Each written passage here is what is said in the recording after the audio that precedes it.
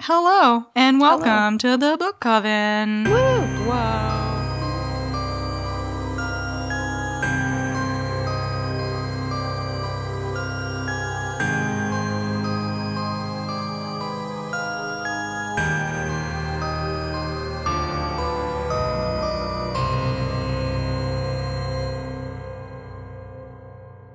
So now we've decided to do monthly book themes. We'll try our best.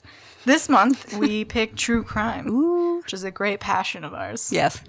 And my pick was The Monster of Florence by Douglas Preston with Mario Spezi. And if you didn't know, she's Lillian. Oh, yes, I'm Lillian, as she said, and that she's Chelsea. I am. Every time. Oh, boy. Okay, so quick thing. There's a lot of Italian names in this. Even though I am Italian, I will probably not say anything, right? Don't want to offend anyone.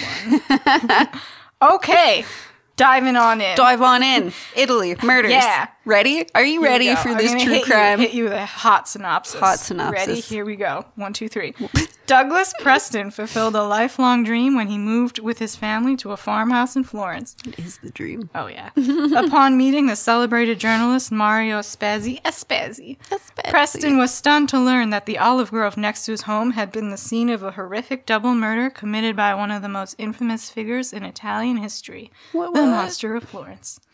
Fascinated, as anyone would be, Preston began working with Spezi to uncover the serial killer who had ritually slain 14 young lovers and was never caught. Here's the true story of their search to find and confront the man they believe is the monster, and in an ironic twist of fate that echoes the city's bloody history, Preston and Spezi themselves become targets of a bizarre investigation. So stupid. So stupid. The Monster of Florence is a remarkable chronicle of murder, mutilation, deceit, suicide, and vengeance, with Preston and Spezi caught in the middle. Mm-hmm. Hot synopsis. Hot. Boom. So, because we're in Italy, our food and drink pairings, very Italian. Very Italian. I'm so pumped to eat them. Yeah. I had to pick a Chianti. A Chianti. A 2007 Ruffino Tuscan Chianti. And I made a vegan anise cookies, which is my favorite Italian cookie, and it sounds like anus, which I've always loved. Beautiful. I'm excited to try them. I made a vegan hazelnut orange biscotti. So we're going to make some coffee after this. Coffee and tea. Biscotti. Get dipping. Oh, yeah, dip. So pumped. I made them last night. I didn't even have one because it was like midnight when I finished. I had 3 of my cookies. Nice. They're good. Brandon's like, can I eat one? And I'm like, no. They're for tomorrow. Fuck out of here. And they're not for Pathfinder. I'm putting that shit away when those bitches get here. Because biscotti is for fucking coffee. Yeah. I may eat all of the cookies after this. All right, let's try this one. I've never had a Chianti, I don't think. Cheers. I'm excited. Let's do it.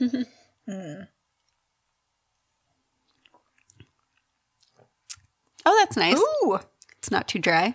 No. It's light. Yeah, I was told this is a good quality Chianti. Oh, quality. I mean, it's like $16, but like for the cheaper wines. But yeah, that's too expensive. Got some clear notes in there. Yeah, some notes of wine and alcohol. Definitely notes of wine. You know, if you smell long enough, that's Tuscany. If you smell long enough, you might get a hint of that dish detergent. Yeah, you can hear the screams of murder. I just put that against a headphone. Yeah, you can still hear it. I can hear it. Through these headphones. Oh, boy. That's how much murder was in this. Oh, so much. I can't believe, so spoiler alert, can't believe they didn't catch anyone. No, I can believe it because the case was horrible. They fucked every crime scene. Oh, my God. I'll go through the killings first because this goes through 40 years. Yeah, it's a shit show. I'll try to give a quick summation. Before I go into these, it should be noted that they didn't close a crime scene until the very last murder. Yes. So all the other ones, journalists cops, were whatever, just strolling around, picking shit up. Is this something? Fingerprints everywhere. They would pick it up. Yep. And I get that maybe back in during the first murders, they didn't have DNA and stuff, DNA testing and everything. They saw the basics. They had the basics. Fingerprints and shit. What are you doing? No idea. Hey, what's this? Did you plant that there? Is that what the last horrific murder? Someone was like, "Hey, maybe we should take this off." Yeah, just a thought. Wow. Where did you learn that? CSI New York. They went to school. Okay, monsters. So our first poor victims, Carmela Di Nuccio and Giovanni Foggi, on June 6, 1981. They were having sex in their car when the killer ambushed them. Giovanni was shot first through the window and killed instantly. Carmela was shot next. Her body was dragged away from the car, and here's where it gets weird. Her vagina was completely cut out. Yep. And I loved his reaction to that. I had the same one. Just like, what do you mean it's gone? What do you mean? Where did it I love that. Where did it go? What do you... I immediately knew that was a stupid question. Oh, God. It's... I mean, I know killers take parts of their victims, but a whole vagina. Yeah. This one, he didn't take the boob yet, right? Not yet. That was later. Okay. We'll get to the boobs. Also, things of note there, they had a straw purse, which was open and left upside down, and shells from a .22 pistol, Winchester Series H, if you're a gun enthusiast. Oh, this wasn't the Beretta? That is a Beretta, yeah. Okay. It's the same, but that's the type of bullet, I guess. I don't know how guns work. Yeah, I don't know. The medical examiner said the killer used a knife or sharp instrument with a notch in the middle, possibly a scuba knife to remove the vagina. And then, how many people have scuba knives? I don't know. Antonio Vinci has a scuba knife. Oh, yeah, we'll get to that. Pay attention to that name. Yeah. Although there's like 3 Antonios in here and several Giovannis. And there's a million Vincis. Yeah, we'll try. Just keep with it. So while the journalists were trying to sort that story out, one guy said that this crime reminded him of a murder from September 14th, 1974. Stefania Pettini and Pasquale Gentlecore. They were having sex in a parked car and they were shot. The woman's body was dragged away from the car and her body was pricked with a knife 97 times in a design that went around the breast and pubic area. And a piece of grapevine was inserted inside her vagina. That's so rude. Yep. Just leave it alone. He's a serial killer. I know, but just leave it alone. If he could, he would. They also found a purse tossed aside and Winchester Series H .22 rounds. And they confirmed that it came from the same gun from the 1981 murder because the firing pin had a defect that left a clear mark on the cartridge. Which, I'm sorry, if you're planning on killing someone, you should always check your weapons that they don't have some kind of specific... Something that'll give you away. This guy, both weapons have specific marks on them. Good job. Good job, yep. But he still was never caught, so it was a good job. It was a good job. The fucking perfect crime, even though it probably wasn't. He probably left DNA everywhere, but they wouldn't have known. For sure now, yeah. So that with the 74 was technically the first killing, but that was from the past. And so then in October 22nd, 1981, Susanna Cambi and Stefano Baldi were found dead. Once again, they had been shot. The same shells were found on the ground. She was dragged away, and her vagina was removed using the same knife. Police also found a doorstop 20 meters from the murder scene, which some guy was like, oh yeah, I recognize that. It's a doorstop. It's not important, but it comes up again for a very stupid reason. I imagine it was just some guy like, yeah, I got that for $12.99 at Walmart. It's a fucking doorstop. It's a satanic ritual object. Yeah, sure. Obviously. And then June 19th, 1982, Antonella Migliorini and Paolo Mainardi. The monster attacked them after they had finished having sex. Antonella was backseat getting dressed when Paolo became aware there was someone outside the car. He tried to reverse the car and get away, but the monster shot him in the shoulder, which caused him to swerve into a ditch. The monster approached the car and shot them both in the head. He tossed Paolo out of the car and tried to drive it out of the ditch, but then he gave up and fled the scene without his usual mutilation. Paolo, the poor guy, wasn't actually killed straight away. He never regained consciousness and died a few hours later. But the police told the press to say that he had been taken alive and said something useful. So that they could try to spook him. Yeah. Nothing seemed to come of it, but this sort of something happened. Not really, but kind of. More on that later. And then we have these names I will not say right. Horst Mayer and I. Rusch. Those, okay. How do you say it? I don't know. UW. So I didn't read the book. I listened to the audiobook. Oh, so I don't know what it looks like. Yeah. And I don't know how he said it. UWE. Yeah. Rusch. On September 10th, 1983.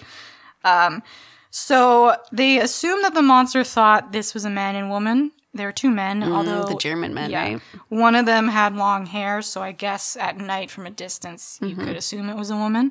It's happened to Brandon and I several times. They turn around. Hey, sexy! Excuse me. So they were in a van, and the killer shot one of them through the window, and the van is higher than Italian, like the normal car, so they assume the killer's around like 5'9". So one of them was killed that way, and then he shot through the sides of the vans and killed the other guy who was found crouched in the corner. That was sad. Yeah. And they found a torn up, pages from a gay magazine torn up outside. So I guess the killer thought it was a man and woman, got pissed. Yeah. It's a gay couple, possibly. It was just like, fuck this. Yeah. Trashed the scene. Again, the same shots were found. And then we have Pia Rotini and Claudio Stefanacci on July 29th, 1984. A couple had been having sex in their car when the monster ambushed and shot them. Claudio was found inside the car. Pia was dragged away and her vagina was removed, and now her left breast had been cut off. Up New development. Yep. Yeah, he's like, you know what? The vagina? Not just the vagina. It's just not enough. Yeah. Also, like, where is he keeping these? Right? How do you store a vagina? He's keeping them in 6 locked containers. Oh, yes. In that Oh, yeah, that cabinet. they planted. Yeah. That's Spezi planted, yep. And then this final killing was Nadine Moreau and Jean-Michael Kravishvili, found on September 9th, 1985. They were found on the 9th, but police struggled to determine if they were killed on the 7th or 8th. They have one witness saying she came across the tent and the car and smelled something weird, but she didn't look into it, didn't report it. And then they found them like 2 days later. So they don't really know. Again, police investigation. Good call. There's no way you could find out when a person was killed.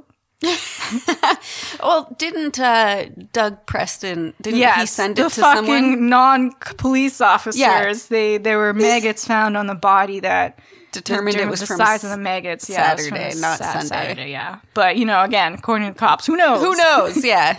Leave it to the journalist. So these guys, they were in a tent, and the monster snuck up on them while they were having sex, cut a 7-inch line in the fly of the tent, and then when they opened it to see what was happening, they were hit with a hail of bullets. Nadine was killed immediately, but Jean wasn't seriously injured. He ran out of the tent and into the woods, always a bad call. The monster ran after him and stabbed him in the back, chest, and stomach, and then cut his throat. Now, it's important to note that John, whatever, was an avid runner and very athletic, and the monster outran and overtook him. So, oh, yeah. Again, that's important later on. After he killed him, he went back to the tent and cut out Nadine's vagina and left breast. Typical. So those were all the killings. Quite a man, this monster. Got quite the repertoire. And here's where it gets silly. Again, just a whole botched investigation. The first there was a million suspects. I'll try to fly through these. So their first theory was that it was, they discovered this group of peeping Toms called the Indiani, who would apparently, like, having sex in cars was really common in Italy. So it was also common to just watch them. Yeah, so they'd have this whole rig where they go watch people have sex. I can't believe people had setups and they had spots they preferred, the good spots. And they'd pay people to, like, take them to the good spots. And they'd have, like, binoculars. Yeah, they had it's a whole thing. Audio equipment to listen to it. Yep. Oh, my God. Which, I mean, everyone knows this is happening, but still couples are going out there. Like, right? Because, I mean, Italians, like... they had nowhere else to have sex. They don't leave the house until they're married. Yeah. And I find with Italians, you either get married at, like, 18 or 50. Yes. There's no in exactly. And then that led to another group of peeping Toms that spied on those peeping Toms and took pictures of them to blackmail. Yeah, just hilarious. So there was there was one guy, Enzo Spalletti, who was spying on people in the area when the first murder took place, and he had admitted that he had watched that first couple a few times in the past. He was charged in July, but they had no evidence connecting him, so nothing really came of it. And then because of the body mutilation, everyone got it into their head that the killer was like a doctor, specifically a gynecologist. Even though he used a the knife. medical examiner said, like, there's no real surgical he just literally, like, scooped out the vagina. Yeah. I love the guy asked him, like, could a doctor have done this? He's like, well, anyone could have. What surgery is performed where a vagina is cut out? I can't answer that question. The police got a ton of letters accusing doctors. And so their next arrest was Garametta Gentile, who was a gynecologist in Tuscany. Hey, my gynecologist is weird. I'm going to write the police about him. There were rumors that he had, like, his wife in his fridge, and he had a pistol in a safe deposit box and all this shit. They searched it, nothing came up.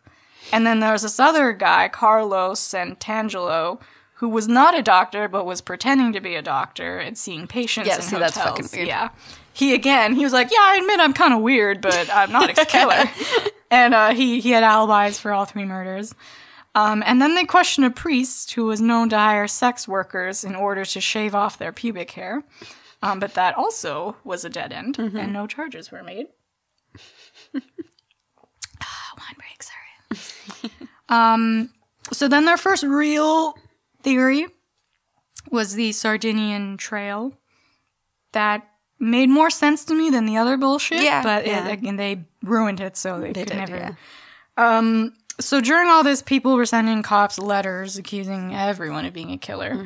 And one letter had a newspaper clipping from August 23rd, 1986, of a couple named Barbara Locke and Antonia Lo Bianco, who were murdered while having sex in their car. The same gun shells from the monster killings were found at the crime scene.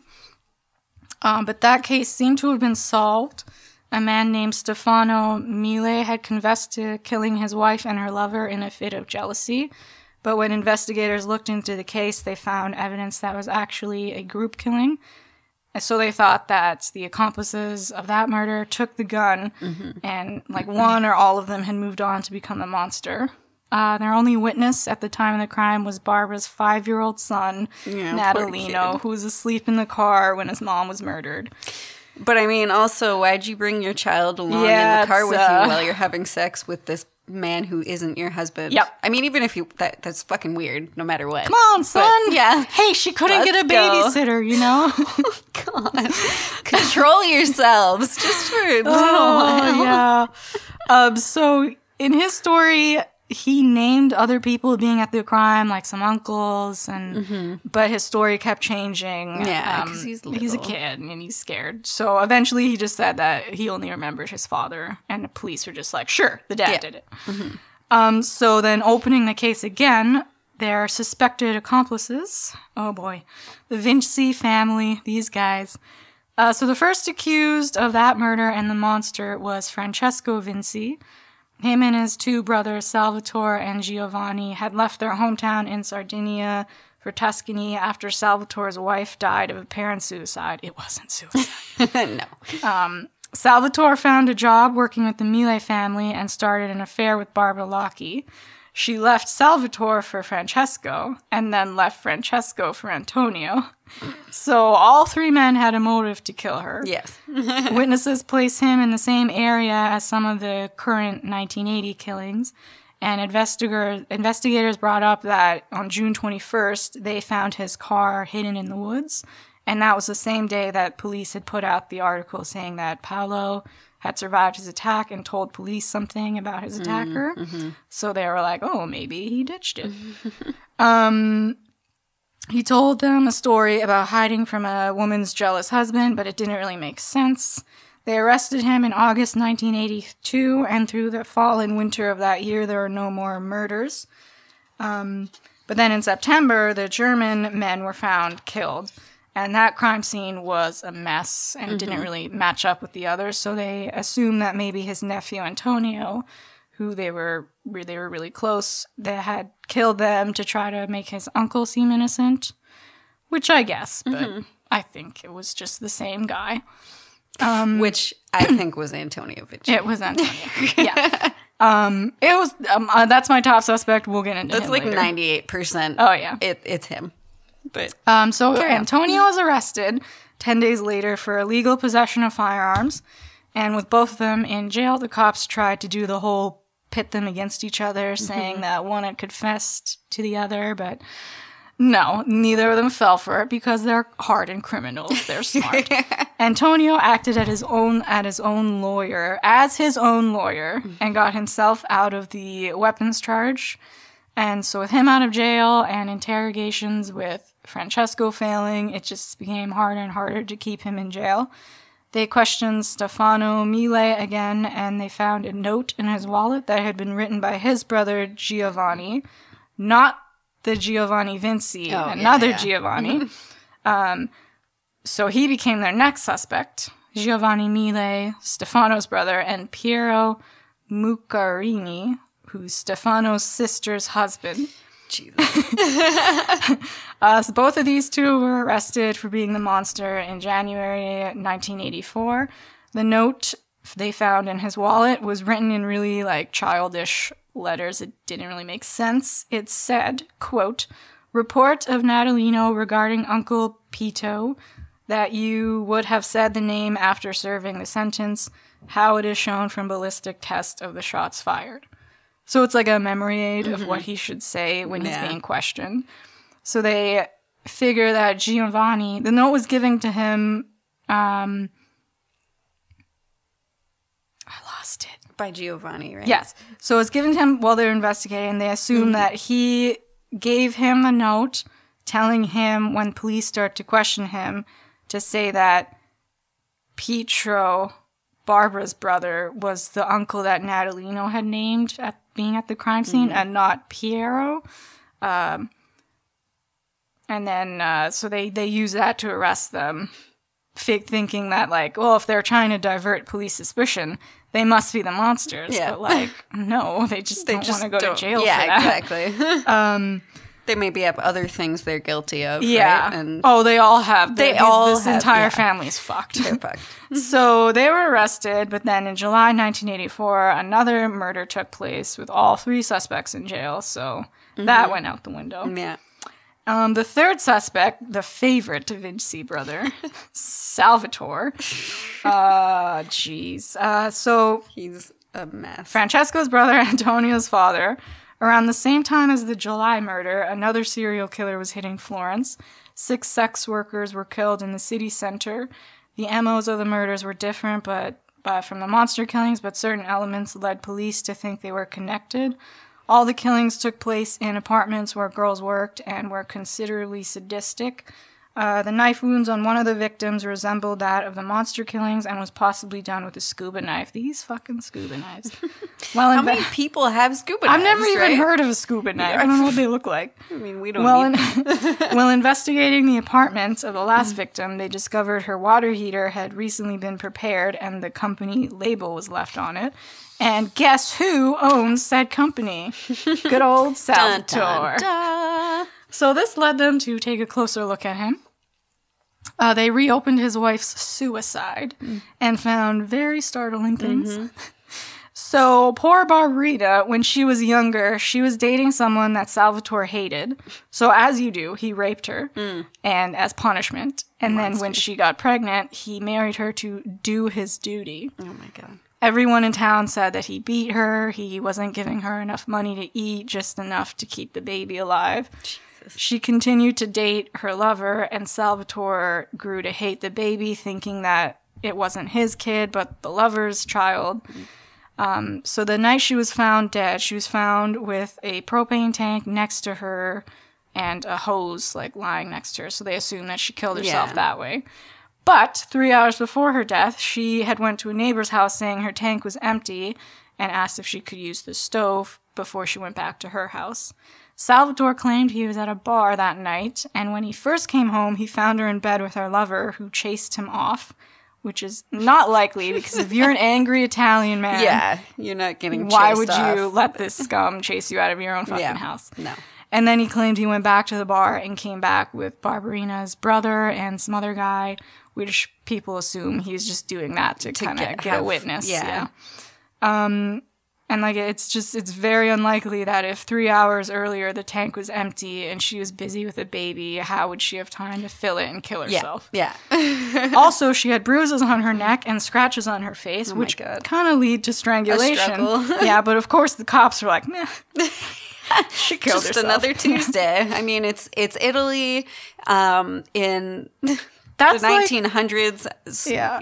I feel like she could have a knife in her chest and they'd still be like, oh, well, she killed herself with propane gas. And I can't help but thinking that the cops are with the men in this sense where it's just like, you know, if you're beating your wife, it's okay. Yeah. Because, I mean, look back at Italian history, the nuns beating children and, you know, corporal punishment being okay and... Yeah, I just think they're okay with domestic abuse. Yeah, and if she was known to have a lover, they were probably like, oh, sure. He's pissed that. Of course. Yeah. So, yeah, you hit your wife. No, it's not okay. Yeah. Even if she has a lover, you just divorce her like a normal fucking person. No, go ahead. Kill her. Kill her. It's okay. He moved it. The kid was moved out of the bedroom into the living room. Okay. So, you know, good guy. Yeah. So in the current 1980s investigation, police found they looked around to see if there were if there were any .22 Berettas, and there were 11 in town, and one of them just happened to have been stolen before Salvatore left for Tuscany. Wow, what a coinkydink! Mm-hmm. And then they questioned his next wife and a few other girlfriends, and what a sex life this bro led. Basically, he'd have sex with anything. Yep. Men, women, whatevs. Mm-hmm. He loved some orgies. Mm-hmm. And some of the girls were like, yeah, he was the best lover I ever had. Some of them were like, no, he beat me and he forced me into these weird sex things. So because of his violent past and his sexual desires, he was the top suspect. All the other suspects were released and his phone was tapped. He was followed by police. All that jazz. He was arrested on June 11th, 1986, not for the monster murders, but for the murder of his wife. Their thinking was if they could convict him on a simpler crime, they could leverage that into a monster conviction, which failed because they're terrible at their job. Yes. He stayed in prison for 2 years before his trial started in 1988. The trial led to absolutely nothing. He was acquitted because the murder had taken place too long ago and witnesses had either died or no longer remembered and physical evidence had disappeared. After he was released, he just straight up vanished. Poof, gone. I mean, I don't blame him. Yeah. It's just like, you know what? I don't want to deal with this shit. That was a close call. I'm out. I Googled. There was some private investigator that claimed he found him in 2002, but... You know, he's probably dead now. Yeah, and I don't think he was the monster. He wasn't, but he knew it was his son, in my mind. We'll get to that. But do you get into the FBI profile? Yeah. Okay. I go, I list. I will give you it exact. It's totally him, and you'll see why. But that's just it. It's not this guy. It's not Salvatore. No, it's not Salvatore. So. But this whole thing, they were on the right page with this. Mm-hmm. They should have looked more into it, looked better into it. Deeper. Fucking, if there's a murder, don't just be like, this seems like the obvious answer. Leave it. The simplest, Occam's razor, the simplest answer is usually the correct one. Yeah. And it simply is Antonio. But after this shit show, they got a new chief inspector who wasn't much smarter. And he was like, you know what, this is leading to nothing. Let's move away from this. Which is interesting. Yeah, I mean, I see what he was thinking, but it's not nothing. Yeah. So he used the IBM PC computer technology to look at every man in the province of Florence that had been picked up by police for sexual crimes and which ones were out of jail during the monster killings. The name Pietro Passiani came up. Not that other Pietro, different Pietro. So this guy, they took note of it because after the last killing in 1985, someone had sent police a letter asking them to look into Passiani. Pacciani, I'm sorry. Shut up. Is it 2 C's? Yeah. Yeah, that's a ch. Pacciani. Pacciani. But they did, but nothing was found to connect him to the monster killings. But this guy, let me tell you about this guy. So they decided, his name came up again, so they're like, okay, we should look more into this. Dig in a little. Yeah. So he had previously served a sentence for murdering the man who was seducing his wife. And this murder, he beat him to death with a rock, stabbed him 18 times, he raped her next to his corpse, and then raped the corpse in front of her. So he's a jolly good man. And then shortly after the last monster killing in 1985, he was again arrested for 3 years for raping all his daughters. Oh God, disgusting. So then they use that explanation to explain why there hadn't been a killing in 3 years. Okay, yeah. So it makes sense. Mm-hmm. They also found disturbing paintings in his house, so he has weird art. But he claimed to have painted it, though. Yeah, it was, they have, nymphs, and it's a little satanic, but, it's weird art. It means nothing. But that was their big evidence, this other guy's big evidence about this whole satanic cult. That started that rigmarole. He's pretending that he knows the psychology of the killer and what's going on. But he'd have a field day at our houses. Yeah, right? Jeez, I have so much weird art. Swords? I have a massive tattoo of a naked witch dancing around a cauldron. So you're a cultist. Am I the monster? Yeah. Good God. Never been to Italy. I'm the Monster of Florence. I wasn't born at that time, but it was me. So, I shouldn't say that. They'll probably arrest me. So when he was asked about murdering his wife's lover, he said that he'd been spying on them having sex and fell into a fit of rage after seeing her bare her left breast. As you will remember, 2 left breasts had been cut out, which they were like, aha, confession. Left breast. But, the killer was said to be right-handed, so it would make sense that he would cut off the left breast. Again, means nothing. People were not buying that he was the killer. It is very clear that he is a piece of shit. Yes. But he is not the killer you are seeking. Again, they had no evidence connecting him at all. Yeah. They searched his house several times. Nothing came up. And then, and the last search of his house, they, out of the blue, found a shell of the gun. It hadn't been fired, so it didn't have the notch thing. Oh, yeah. And they also found a piece of a pistol, that same type of pistol, wrapped up in a rag. But, it's kind of weird that their last search, they suddenly find this. Yeah. Spezi questioned a officer, and he said on tape, I think it was planted, which it was totally planted. So he's officially arrested in 1993, the year after we were born. Wow, popping off in Italy. See, it couldn't have been us. Yeah. And here we go. Here comes to my favorite part of this story, the satanic cult. Yes. So another chief inspector, Michael Guttieri, and the public prosecutor, who's the worst person, Giuliano Mignini, created this elaborate theory that a satanic cult was behind the killing. And they had hired this guy and a few other accomplices to murder these people, cut out the female sex organs, and bring it to them for their satanic rituals. This whole thing lasted from 1995 to 2008. Yeah. And was based on nothing. On nothing. But they had no they felt like they had no eggs left in their basket, right? No. And they were really pushing it. And Spezi, he was writing articles and stuff saying, like, look how stupid this is. Yeah. So they're like, no, we got to proof that. But then that's what leads them to Spezi, because they're just like, well, fuck this asshole. Yeah. Their main evidence were the paintings and the fucking doorstop, which is literally Satanic a doorstop that several people have that you could probably buy fucking anywhere. Yeah. But no, it's an esoteric object used to communicate between this world and the infernal regions. What? Which they say every time. Every time they said that in the book, I was like, for fuck's sake, it's not an stop saying esoteric. It's not an object. You use it to communicate. It's not a crystal ball. It's not a fucking pendulum. It's not a Ouija board. It's a doorstop. Yeah, so they're like, it's this guy. And then Paziani was in jail, but with the Italian law, he had a right to be acquitted. He had another trial. Mm-hmm. And on the day that was set to go, and where the judge was like, yeah, this guy, you have no evidence against him. I'm going to release him. Yeah. On that day, 4 accomplices came out of nowhere, or 4 witnesses, just poof, hello. Yeah. And they all said that, like, yeah, I was with him during this time. I helped him kill this couple, blah, blah, blah.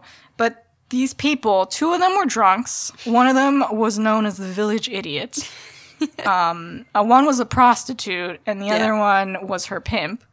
And they were clearly just guys pieces of shit that the cops found and were like, yeah, I can maybe rope something together. You kind of knew him. You were in a circle. You were witnesses. Yeah. So the judge was trying not to have any of that because it was clearly fake, but, they used it. They still fucking... bananas. They arrested 2 of those idiots, the accomplices, who just said it because it gave them attention, basically. And Paziani died of a heart attack during this whole thing. Yeah. Probably just like, peace out. Yeah. Bye. Which is kind of proof that he wasn't the monster because he was in such poor health. Oh, that's not... Yeah, the whole... the last 2 couple. Yeah. The athlete. At the time of that murder, this dude was 60 years old. He had suffered a heart attack. He had every ailment you could think of. Yeah.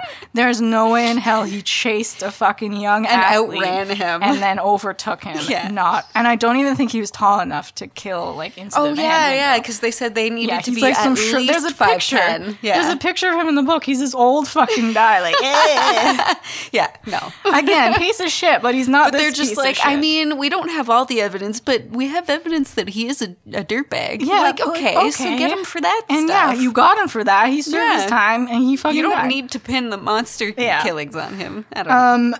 Yeah, so they thought this cult was like a group of rich Italian men. Yeah. Which, I mean, maybe there's a cult of rich Italian men. Italians are weird. Sure, rich people are, rich people do some weird shit, but they're not... Every, like, serial killer, if they don't have an answer, they're always like, cult. Yeah.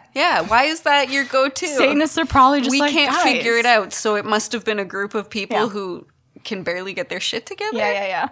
They went to this fucking, old folks home or something that they called the Villa of Horrors. Yeah. And they found... Halloween decorations in the basement, like bats and skeletons. They're like, oh my god, it's you. The Satan call. This is where it starts.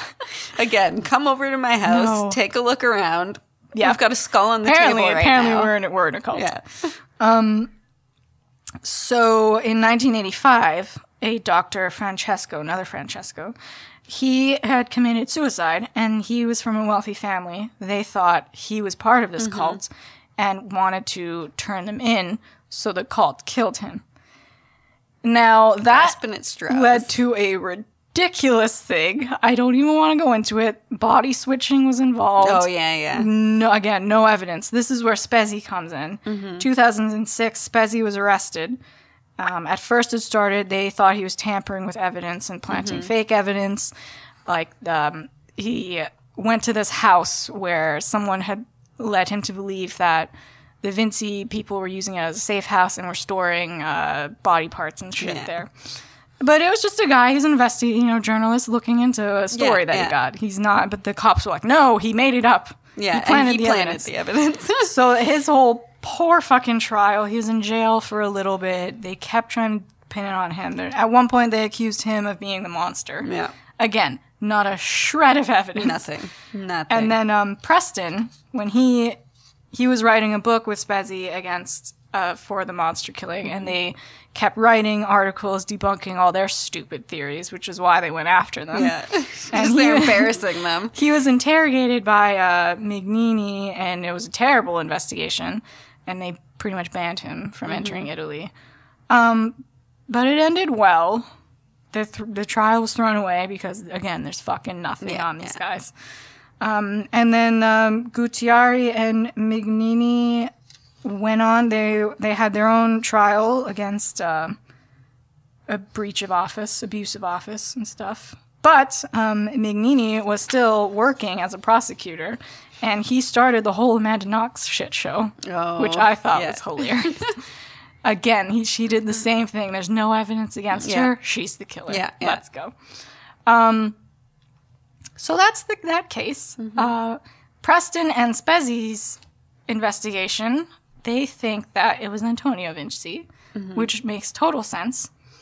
In 1989, the FBI did a profile on the monster that stated, quote, and this is like, it was a long thing, I just got the important bits.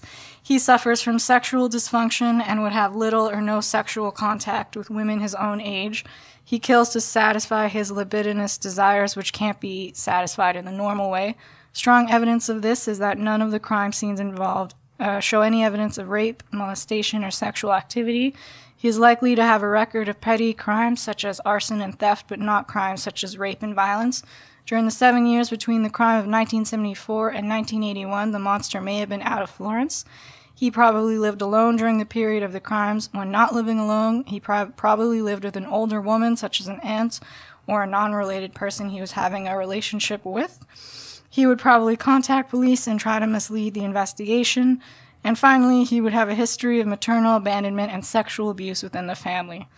Now let's go over how Antonio fits all of it. Yeah. Fucking all of it. So it is him. It's him. He has a rap sheet of auto theft, illegal possession of weapons, breaking and entering, and arson. He left Florence in January 1975 and returned in 1980. Not long after that, the killings started again.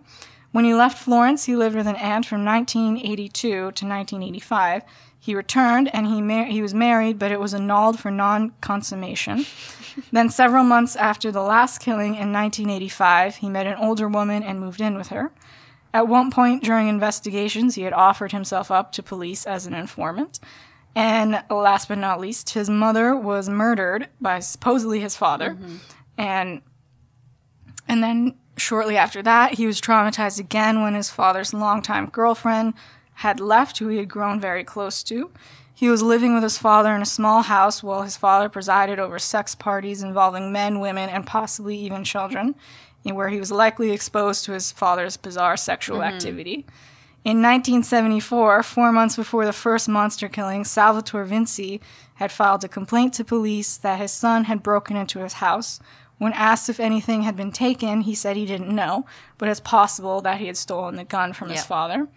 And after the first killing, Salvatore checked himself into a psychiatric hospital, perhaps because he knew his son had murdered someone terribly. Antonio was only 15 at the time of the first killing, but, 15-year-olds can kill. Well, a lot of serial killers start when they're really young. And that crime scene wasn't as clean as the others. He only got away with it by accident. I think the bullet hit the first guy in the arm and ricocheted into his heart or something. Oh yeah. So he died that way, and then the girl actually left the car and he chased after her, and it was a mess, and it fits with a panicked, impulsive teen. Yeah. And he had lived near all the murder sites, or at least was familiar with them. So it's fucking him, and they interviewed him, as journalists would, and I will read some of it. Because it's beautiful. And he's such a mess. Before he left, before the journalists left the house, too, he threatened them. He threatened them. He's so creepy. Let's see, I'll just give you some highlights here. So the whole time they're interviewing him, he's smiling. He's weird. They're talking about terrible things, and he's like, meh. So there was no official report about this whole gun theft thing because the cops were trying to, I guess, keep it quiet because they had their own idea. So all they wanted was to get it on tape that he had, in fact, broken into the house. So he says, he's talking about how he hates his father, and if he was in a room with his father, he'd kill him. And then Spezi says, but you had some serious fights, even when you were young. In the spring of 1974, for example, your father filed a complaint against you for robbing his house. This was a crucial question, as it would confirm the missing document if the missing document actually existed. That's not quite right, Antonio said. Since he couldn't say if I'd taken anything, I was charged only for violation of domicile. Another time we had a fight, and I pinned him, planting my scuba knife at his throat. Scuba knife. Which they didn't talk shit about a scuba knife. And like, why did he only said it? That was a challenge. Exactly. He probably been questioned by cops before about this, and he was like, I see where you clans are going with this. Yeah. Scuba knife. Yeah, he's challenging them to see past his words and to read between the fucking lines. Yep. And he admits the whole separation thing. He was like, yeah, I was married briefly. It didn't work out. She couldn't have children. Sure. Yeah. Sure. And then they asked him straight up, like, if your father owned the .22 caliber Beretta, you were the person in the best position to take it, perhaps during the violation in the spring of 1974. Antonio didn't answer immediately. He seemed to reflect, I have proof I didn't take it. Which is, if I had taken it, he smiled, I would have fired it into my father's forehead. Which is cool. And then, let's see. That's not proof, though. Like, come on. And then they asked him, they're like, so you're not the Monster of Florence? And there was a brief hesitation.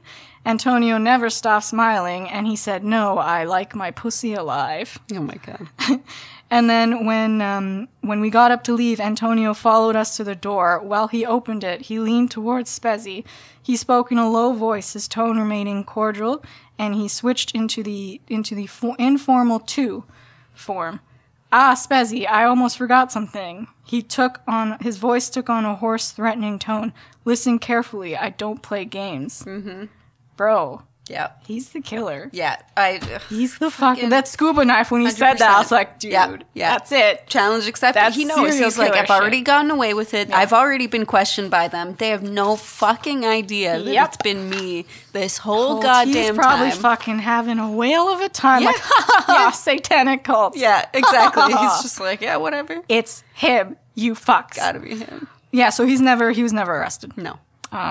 Nothing ever came of it. Nothing. Lived his life, he didn't care that his name was in the book as, like, the killer. He was just like, yeah, whatever. Yeah, well, because they're not going to go after him. Yep. And now, I don't know how old he would be now. Yeah, I'd probably be dead, but... So he got away with it, but it was him. Yeah. So now on to the actual book. I liked it. I liked the book. It was very well written. Yeah, it's split in two parts. Spezi investigating, and then Douglas comes in. Yeah. There's a lot happening. And it would have been easy to get lost in it, but it made sense. Yeah, because there's so many Italian names. Everyone has the same name. Yeah, you're like, wait, there's a couple Francescos. Yeah. There's so many Vincis. But I was never confused. I knew what year I was in. I knew which fucking Francesco we were talking about. Yeah, he did a good job putting it together. I mean, it's nonfiction, but it reads like fiction because it's so fucking stupid. Bizarre, yeah. And I got so frustrated this whole book just like that because they're so bad at their jobs. I know. I'm sorry. I feel like I'm going to get thrown into an Italian prison now because, like, what do you mean? What do you mean we're bad at our jobs? We're arresting you for it together. It's so Italian. Everyone's smoking all the time and fucking drinking espressos and eating pasta. Like, let's talk about murder. Oh, man, I could go for pasta tonight. Always. Yes, we should. Is there a pasta place? I don't think so. We're going to find it. Yeah. But yeah, it was cool reading, like, their perspective of their own trial. Yeah. And, like, how it affected them and their family. Their families and him having to leave Italy and everything. Yeah. The whole interview with Antonio, it's a couple pages long. Read it. There's a lot of, like, oh, that's something. Yeah. People kind of criticize the ending of the book because it doesn't really end. The monster's not found. But, you know, that's real life. That happens. It's real life. Yeah, it happens with a lot of crime cases. Yeah. It's never solved. Yeah. And, like, I mean, they presented all the evidence they had from all parties, even the stupid evidence. They, you can make your own opinion of who the killer is. It's Antonio. Make your own opinion, but that's the right opinion. That's the opinion. Unless it's just some fucking guy that's completely not involved. But like, can you imagine someone who's never been on the radar, not even a blip? He would be fucking laughing. Yeah. But if that same gun was used, they're not going to sell or just chuck a murder weapon unless they're completely fucking dumb. But they are criminals, so they would know to keep it in the family. Yep. So it's the only thing that makes sense. Anyways, yeah. I liked it. Yeah, I liked it. Definitely a good read, or a good audiobook listen. Because I like the guy's voice who did the audiobook. It's nice. I wish I could have heard it. Nice. Yeah. He was so good at pronouncing all the Italian That names. was where I struggled. Even like the town names, I was like, what the fuck am I saying? What drove me nuts is every time he was reading something that the Italians were saying, he was using an Italian accent. Oh, yeah, Italiano. It was driving me nuts. Because in my line of work, all of my clients are Italian. Yeah. So I hear that accent all fucking day, every day. And then to hear it in the car on the way to work, too, I'm just like, oh my God. And then he killed her, I'm Spezi. Oh, Doug, you come over. You see what I'm talking about. I feel like I brought shame to my family because I couldn't say fucking anything in this book. I can hear it and understand it. I can't say it. Yeah. The authors are great. Doug. Doug is a very well-known author. He has a fucking million books. One of my mom's favorite authors. Oh, really? Yeah. I'll read their little thingies here. Douglas Preston worked as a writer and editor for the American Museum of Natural History and taught writing at Princeton University. He has written for the New Yorker, Natural History, National Geographic, Harper's, Smithsonian, and The Atlantic. The author of several acclaimed nonfiction books, Preston is also the co-writer with Lincoln Child of the best-selling series of novels featuring FBI agent Pendergast. My mom always talks about that. Never read it. Maybe I should read it. And then Mario Spezi, a highly decorated journalist, has covered many of the most important criminal cases in Italy, including those involving terrorism and the mafia, and has been investigating the Monster of Florence case since its beginning. He has also published both fiction and nonfiction books in Italy and several other countries. Nice. So, yeah. Good for them. Had a rough patch for them, but they got through it. Yeah. I don't think Doug will ever go back to Italy. Yeah, maybe not. Kind of tainted. Fuck you guys. That's what a beautiful case. Yeah. I really liked it. Absolute shit show. It's fun to read. I was really pumped to read some true crime because I listened to... Especially, like, I've never heard of the Monster of Florence, and I'm actually quite surprised after reading it. Well, technically, we have heard about it in ways because a lot of Hannibal Lecter was based on him. Yeah, that's true. So we knew of it, but not really. Of the origin for it. And I'm going to Italy later this year, so I'm going to go to these crime scenes. Like, start asking people about it. Let's solve who do you this. think the Detective murderer was? Lillian on the scene. Can you imagine if I solved it? Everyone's dead that's involved in the case. I'm like, so it doesn't even matter anymore. It matters, though. It matters. No, I'm not. I don't want to get. Knowing my luck, I'd get thrown into an Italian prison like them because I have no evidence. But that won't stop them. If that judge is still alive, I'm fucked. He's probably listening to this. Like, I'm gonna get you. Yeah. Hey, I arrest you. I'm sorry. Don't arrest me. I'm sorry. I'm not making fun of you. Oh God.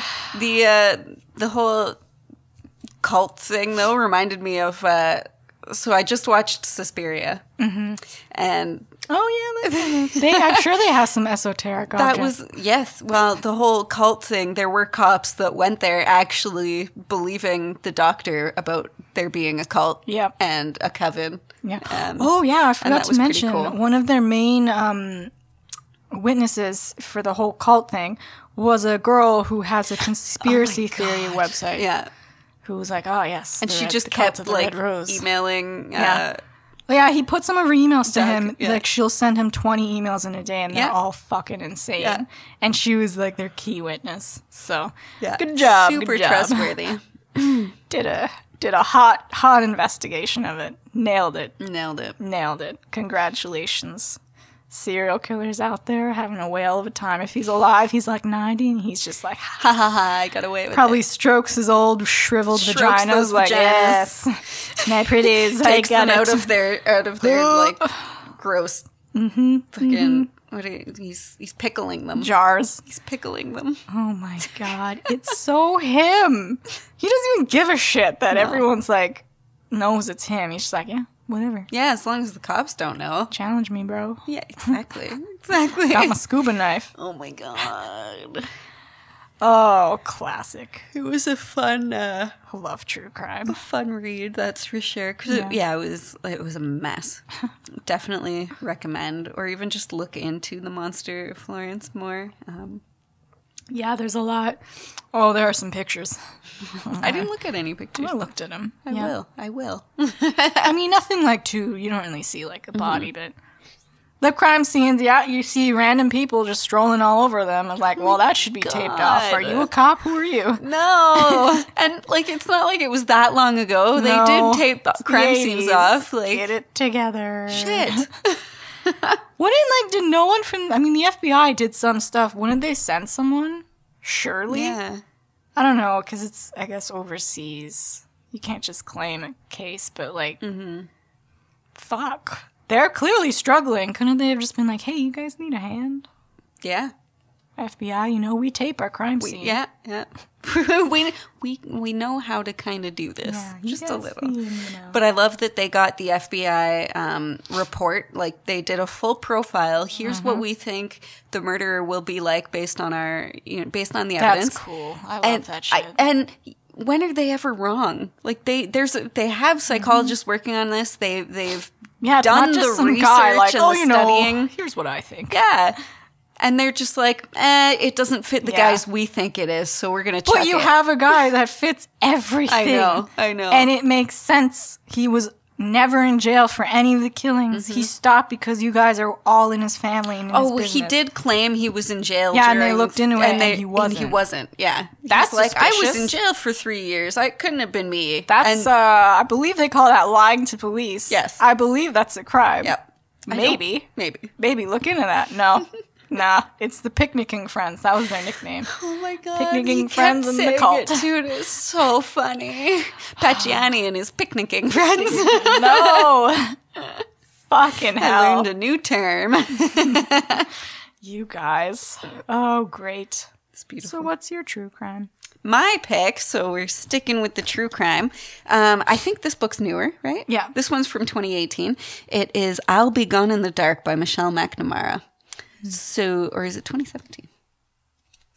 I don't know. I think it's 17 because she died in the... And did they find the Golden State Killer? No. Last year? Didn't they? Oh, I think just recently they sorted that out. We'll find out, I guess.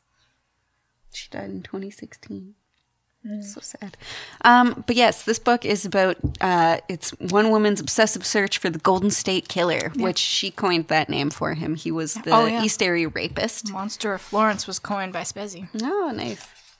But yeah, so I'll Be Gone in the Dark, the masterpiece McNamara was writing at the time of her sudden death, offers an atmospheric snapshot of a moment in American history and a chilling account of a criminal mastermind and the wreckage he left behind. It is also a portrait of a woman's obsession and her unflagging pursuit of the truth. Framed by an introduction from Gillian Flynn and an afterword by McNamara's husband, Patton Oswalt, the book was completed by Michelle's lead researcher and a close colleague. Utterly original and compelling, it is destined to become a true crime classic and may, at last, unmask the Golden State Killer. Yeah, I can't remember if they arrested a suspect, and I can't remember if he was convicted. I know there was new evidence that was found recently about it. Last year. Yeah, I think they took a suspect, they arrested someone, and they were pretty fucking Now, was this the guy, because I listen to a lot of true crime, there was one guy who would, he'd rape the people, and he'd put, plates on them, and if they moved, then that he would, hit them or kill them or something. Is that the same guy? Because, so, at first, he's just the East Area rapist, and he raped. He's a serial rapist. He raped, 50 people. He'd go scout their houses first. We'll talk more about that, but... I can't wait to talk. That's my biggest fucking fear. Already, I read 2 chapters. I'm, triggered. Yeah, right? No. He was good at it. And that's so terrifying because most of the time, rape is usually an afterthought. It's an in the moment thing. You don't plan out, I'm going to rape this woman tonight whom I've never met, but the house looks easy to get into. Weeks playing this shit. In the chapter I read, a child of one of the victims walked into the hallway and ran into him with no pants and a mask on. He was like, I'm playing games had a sword. With Mom and Dad. I was like, oh. And he had a sword, like, in his belt. Yep. Like, what the fuck? That's okay. Alrighty. I'm gonna go back to bed now. It's a fucking weird nightmare. I really, man, I've been so into murder this month, and it's stressing me out. I know. I'm so pumped to read this and, like, go through it because it's written really well from what I see so far, and she has so much evidence, and, like, she goes so in depth. Yeah, she goes to and town. I'm fucking She's pumped. just a mom in her fucking back room, like, all right, let's use the internet, let's find this shit. Yeah. Well, that's the thing. A lot of people who are getting into true crime in this day and age are going to cold cases that they find interesting, and they're getting some great evidence. Like, if you watch what's it called? There's a Netflix show where they go through the nuns. Who were, like, raped and murdered and everything. Oh, I know the poster. I don't know the name. The Keepers. It's a really good series, and it's about two older women who are trying to go through this cold case just to find. They're just, they went to that school, and they're just trying to find out what happened to that teacher that they loved. And fuck, they were onto it, but unfortunately, like, the guy, I don't want to give spoilers, but watch it because it's really good. It is really disappointing and depressing, though. So if you think you can investigate shit, you probably can. Just do it. Be careful. If they can do it, and you've got some time to kill, if it's like a hobby of yours, fucking do it. Yeah, but I wouldn't want to really investigate them because what if they're on to me then? I know. Back it up. Back it on up. Well, if it's one that you have no possible way of being involved in, I think you're okay. Yeah, like the Monster of Florence, I should investigate. Yeah, because there's absolutely no way. He's probably dead. Let's go. Yeah, exactly. So why the fuck you don't know? I could be a daughter of one of these members in the satanic cult. Okay, so maybe choose a country that your ancestors aren't from. No, they're not wealthy, powerful people, so they're not part of the cult. Or are they? Oh.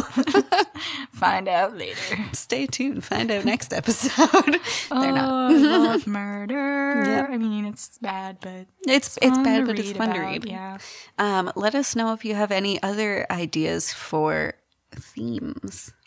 I think after this, because my room has been littered with serial killer notes. Beautiful. And it's frightening. Yep. We may have to take a break. I think we should do YA. Because you hate YA and that's going to bother you. At least it'll be an easy read. Yeah. Okay. Like breeze, a light breeze after a terrible month of murder. That's true. That'll be good. Okay. Nice and light. Well, I got to read about one more person getting raped and mutilated. It's brutal. Does a lot. Yeah. Psychologically. How about no? How about no? I walk home alone a lot. It's frightening. I don't need that in my brain. That's fair. Alrighty. Well, I've been Lillian. This has been a long one. Thank you for sticking with us. If you're still here, eat some biscotti, drink some wine, and enjoy your night. And snuggle up with I'll Be Gone in the Dark because it's #1 New York Times bestseller. You go, girl. Go, Michelle. All right. I have been Lillian. I have been Chelsea. And this was the Book Coven. Yep. See you next time. Don't get murdered. Solve some crimes. Solve some crimes. Be good citizens. Be that person. Be like, you know what? Be that guy. I Googled and I learned. I solved it. Yeah, you show those cops. Yeah. Google could and then let us know which crime you solved. Yeah. Toodles. Bye.